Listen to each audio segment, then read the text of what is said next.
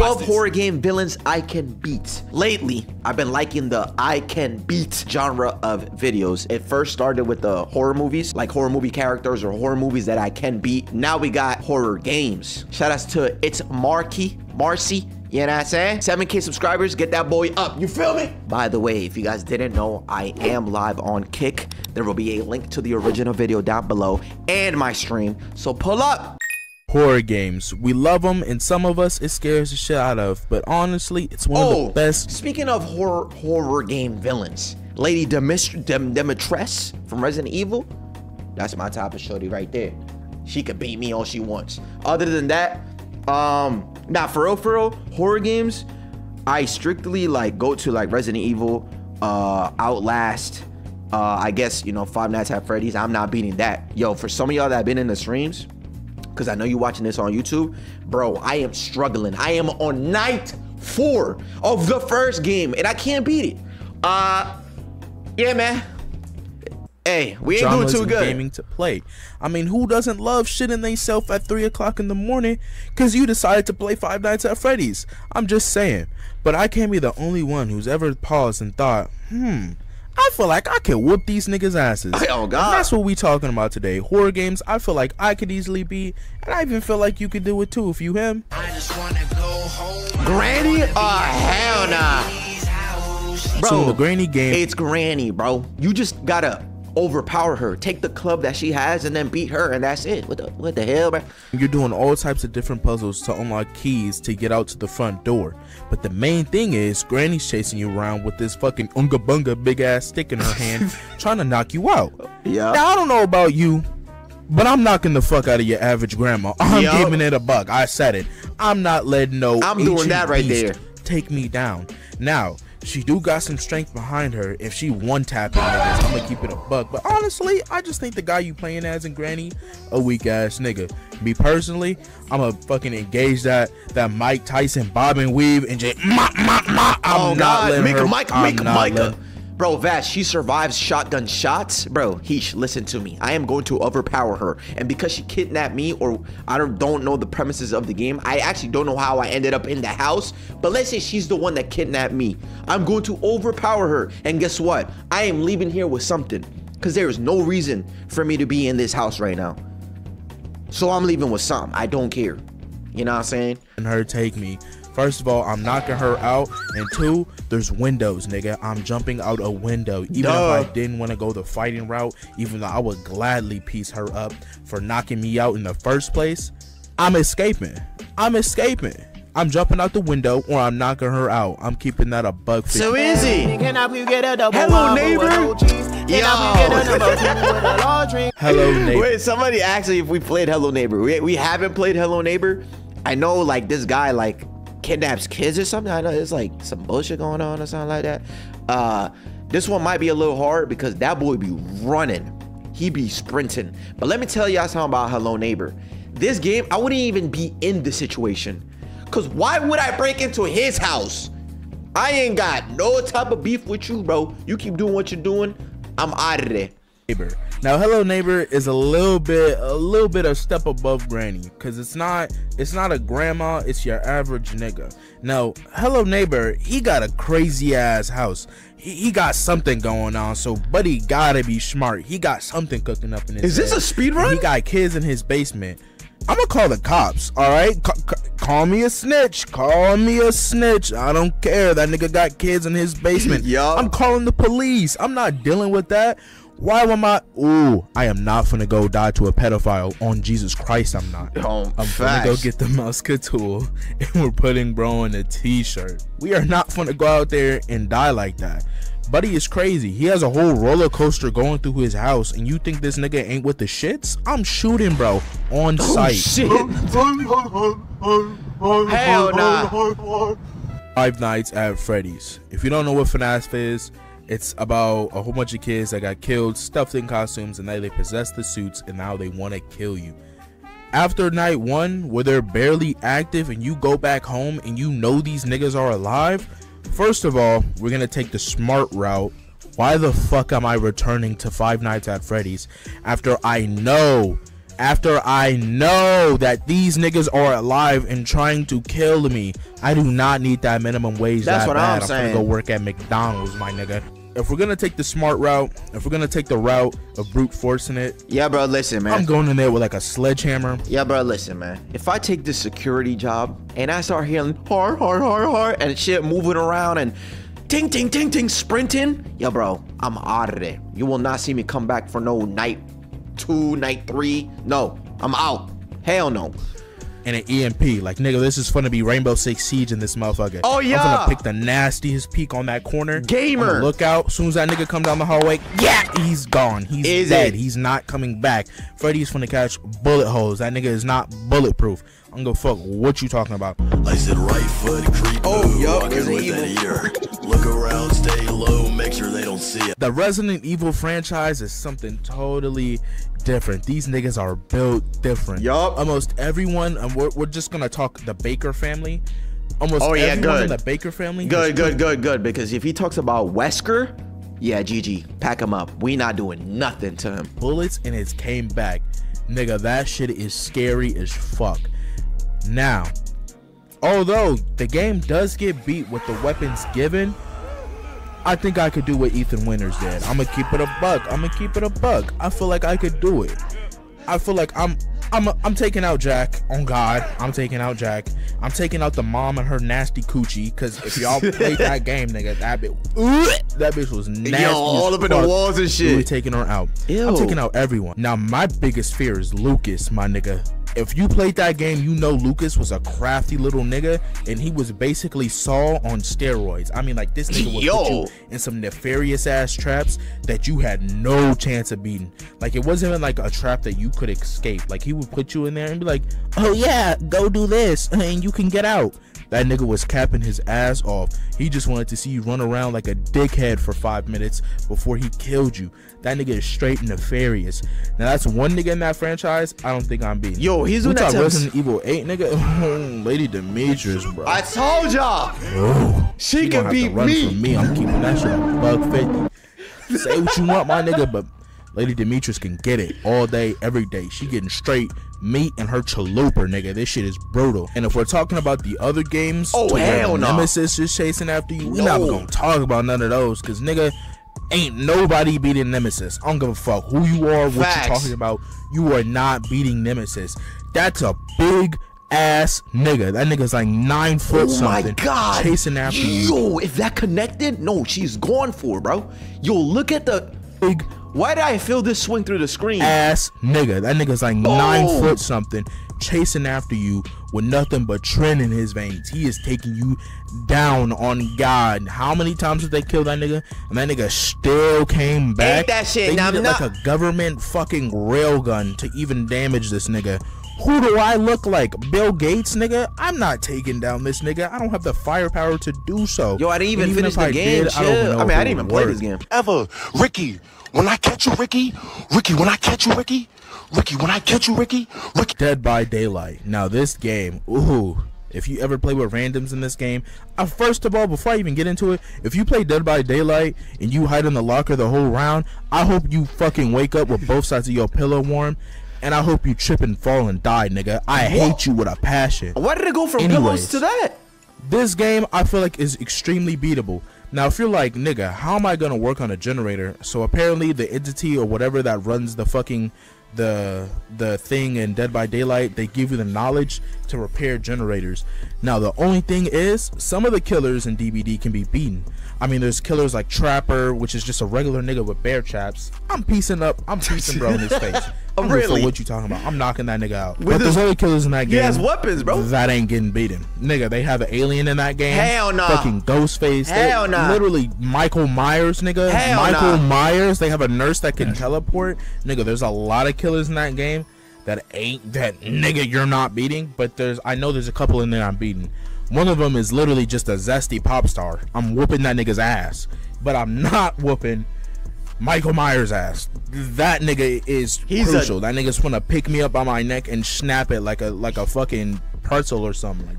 Like, I'm not fighting that nigga. I don't know what you're talking about. So that's one game that I feel entity. Like I could beat some killers, but if you roll the dice and then you got someone like fucking Nemesis Hell or nah. fucking like Demogorgon or some shit, nigga, nah. you're cooked. Oh, Outlast? Fuck no. Yeah, that shit One of was the most mad unbeatable loud. games I feel like I put in this category that I feel like I could survive is Outlast. Now hear me out, hear me out. Outlast, you're a journalist and you're going there to investigate basically fucking Arkham Asylum on steroids. Yup. Now, this is a game where you could choose the smart route of just not fucking going inside the building. Thank you. I mean, literally, when you start up the game and you go up in there, the first thing you see is massacred armed guards, and this nigga literally is like skewered and kebab through the chest, and he has a gun. You're telling me something in this mental asylum beat a whole team of armed shooters and has this nigga kebabbed, and you went further into the facility? White people 101. I am not doing that, nigga. My brother J Cosmos, I appreciate the resub. You've been subbed for 8 months. 8 months, bro. Yo, that's crazy. I didn't know I've been streaming for 8 months type shit. Okay, thank you, man.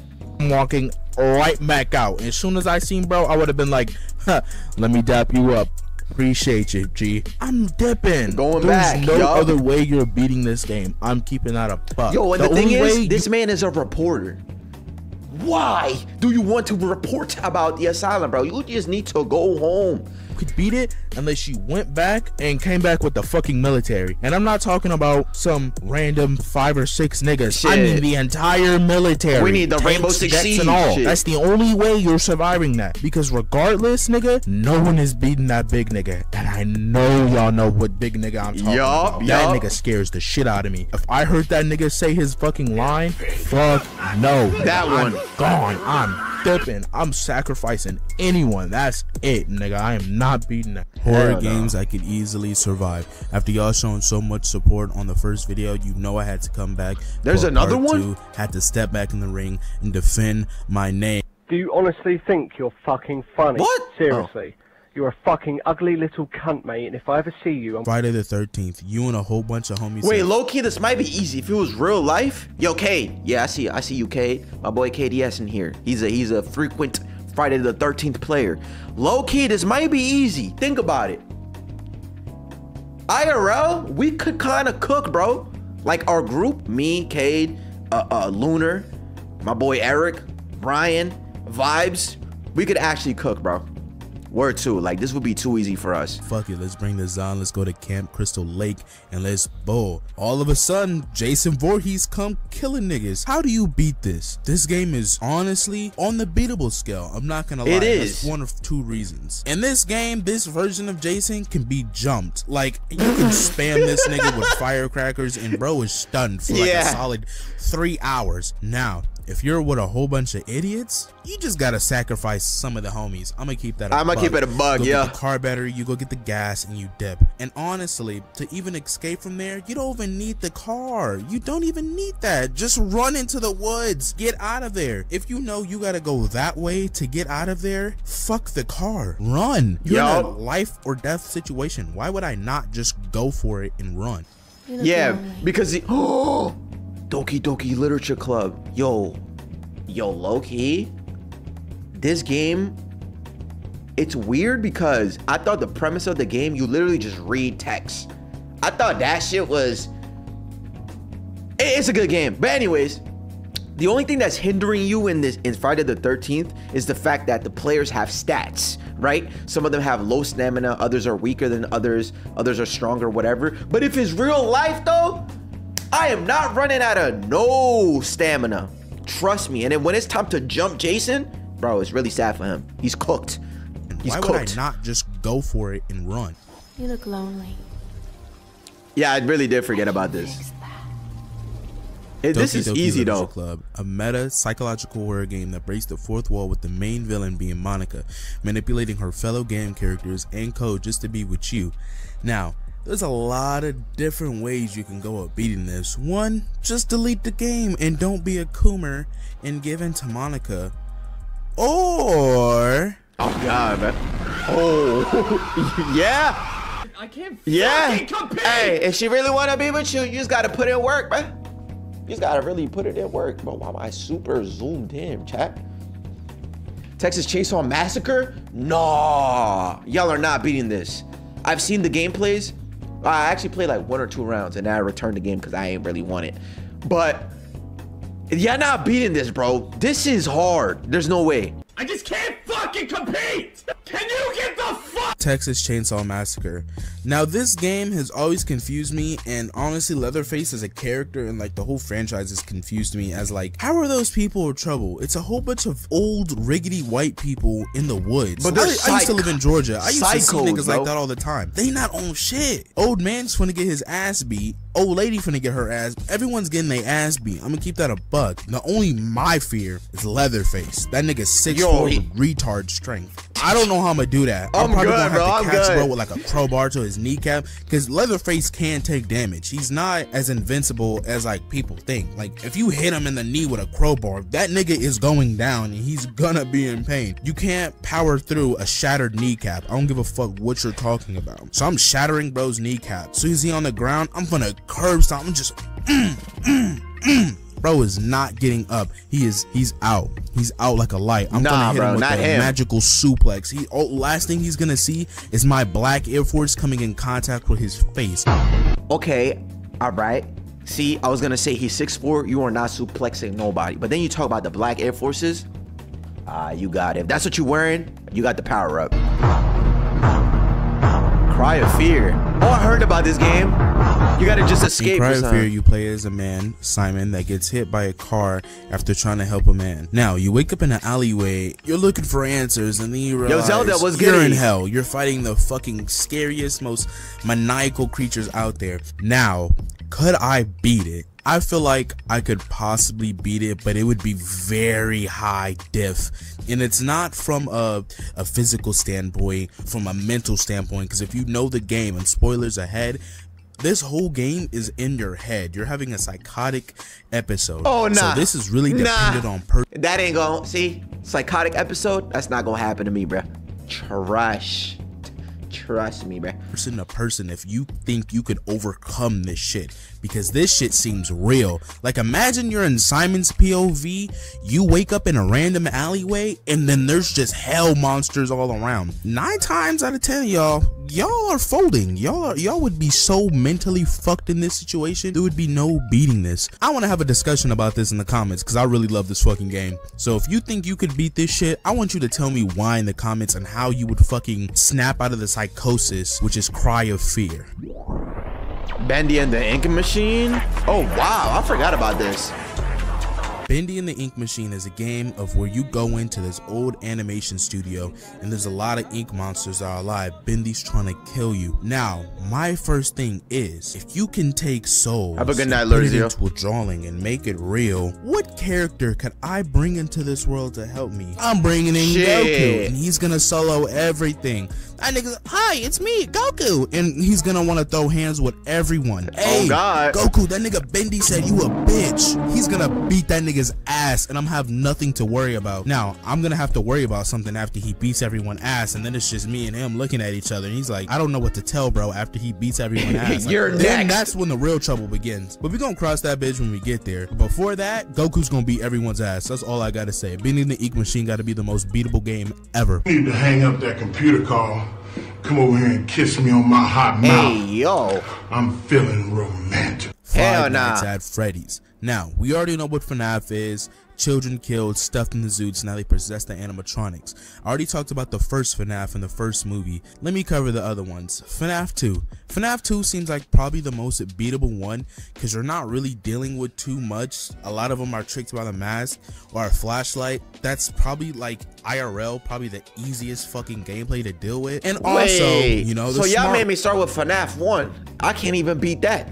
So FNAF 2 is gonna be easier? Bet. So now we gotta lock in with FNAF, you feel me? We can dip, because after night 1, Chica's gonna have to run from me, my nigga. Hey, Chica can get it. And then I'm just saying the same thing. Because I'm not dealing with that bullshit. But realistically, if we had to deal with that, just putting on a mask and then a flashlight, and honestly, IRL, why does this nigga not just leave the mask on and use the flashlight? I can't be the only one that's thought about that while playing that game. FNAF 3 is just the ultimate 1v1. I don't give a fuck. Everything else is in your head. All the phantom animatronics can't actually hurt you. They can't do shit. That is a 1v1 versus you versus Springtrap. Bro, I'm gonna throw hands, nigga. You're not sliding. And the animatronics are immortal. They can't fucking die. Yes, the fuck they can. You ever heard of a flamethrower, nigga? Have you ever seen the video of that guy that caught a roach and then he hit it with a blowtorch? That's what I'm gonna do to that. That video is the reason why I have a community guideline strike, bro. Dude, and he just put it on my shit. That nigga, I'ma just flame his shit until he's nothing but ash. He's not coming back from that. I always come back. Bro, just gave me PTSD. Nah, homie, you're in a wood. We're smoking on you. You're ashes, bro. Now, as a FNAF fan myself, I still honestly don't fully understand FNAF 4. But from my understanding, and FNAF fans, please correct me in the comments, I'm pretty sure FNAF 4 is all in this kid's head. Oh, so honestly, so he's capping. Fuck a flamethrower. Springtrap had the whole building burned on top of him and he lived. Yo, bro. So that means he dead, bro. No way to die. He got bit and he just dies anyways because his fucking frontal lobe was in Freddy's mouth. So bro was gone either way. So FNAF 4 does not even count. Oh, hope you enjoyed. That was, yeah, I did. Subscribe. Okay, no problem. Yeah. That was fire, bro. I told y'all this was gonna be a lit video, bro. It started with the horror movies I can beat, and now we got the horror game villains. Fire, fire. Yes, sir. Yes, sir. W video. I liked it for sure, man. Hey, man, shout outs to iitzmarce. Not sure if I'm saying it right. Do a video.